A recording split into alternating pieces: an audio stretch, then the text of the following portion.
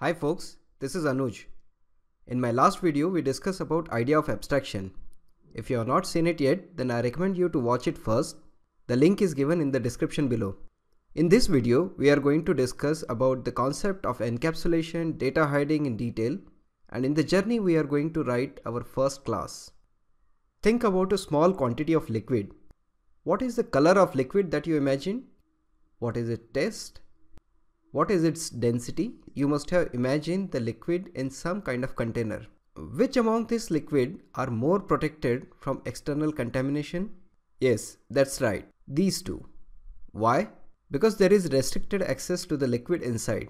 One has to access the liquid using some kind of mechanism.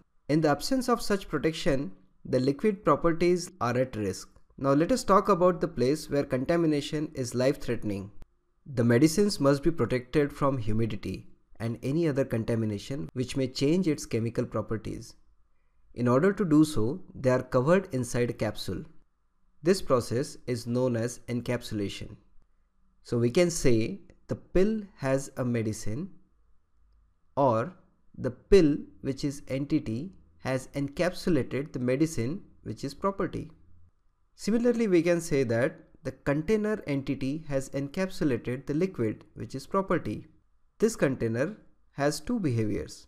First behavior is through inlet, which allows to put or set a quantity of liquid inside, and the second behavior is get the liquid through tap. So how are abstraction and encapsulation related? While modeling any real-life system in terms of software, we need to identify entities, properties, and behaviors. This is abstraction. In other words, abstraction is a thought process to identify entities, properties, and behaviors. This is followed by encapsulation.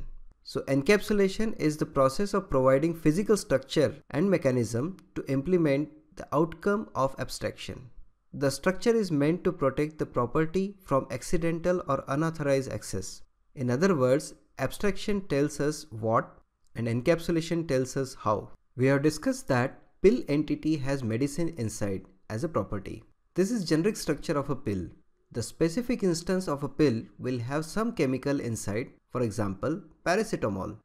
Let us model pill as class in Java and in Python language. There is a keyword class followed by class name followed by curly braces in Java, where entire code of class will reside.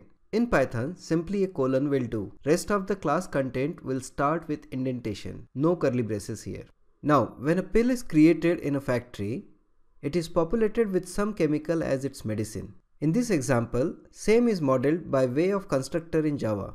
A constructor looks like a method, but there are some key differences. For example, the constructor has same name as that of class.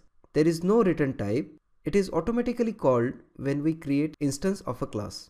Whereas in Python, there is a special method init, which is not a constructor. However, system calls this method internally when the instance is created. So whatever we write inside this method will be executed along with the instance creation. Note that both of them, I mean constructor and init method, are accepting chemical value from outside and assign it to property variable, which means every object created will have instance specific value. This is why these property variables are known as instance variable. Now, in Java, we need to declare a variable p of type pill followed by equal to sign followed by new keyword followed by class name followed by round bracket. In this round bracket, the initializing parameter, if any, can be passed. In Python, we can directly write variable p followed by equal to sign followed by class name followed by round bracket initializing parameter, if any. Note that we need to declare an instance variable explicitly in Java, whereas in Python we need to attach the instance variable with self-reference. The self-reference is a reference to the instance itself, which is passed by the system at runtime to the init method as its first argument. By convention, it is named as self since it is referencing to its own object. However, any name would do. Now let us write classes for container in Java and Python language. Note that we are not writing any explicit initialization code in this class. This is to model the real-life container which can be created without any liquid inside initially, but we can set the liquid from inlet later.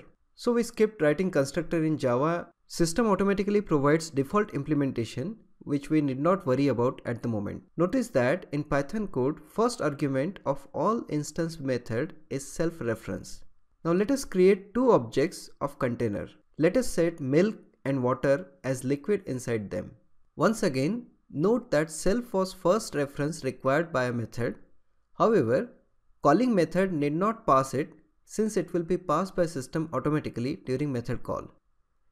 Now let us verify if we can get two different liquids from different objects.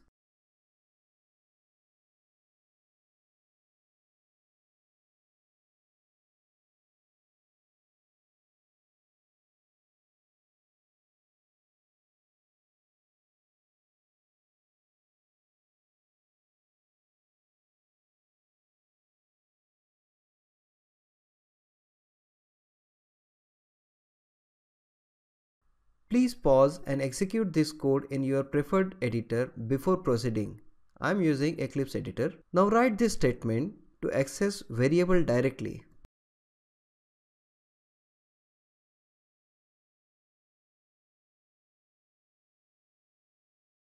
Are you able to access the value? And the answer is yes. This is because access to the inside variable is not yet restricted.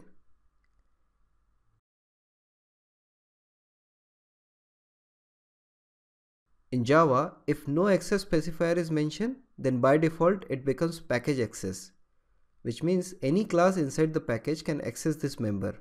On the other hand, in Python, by default the access is public, meaning any class can access this variable from anywhere, which also means the liquid might get contaminated accidentally or purposely. We need to restrict this access to private. The private access means only the class members can access this variable and not others. In Java, it can be done simply by writing keyword private.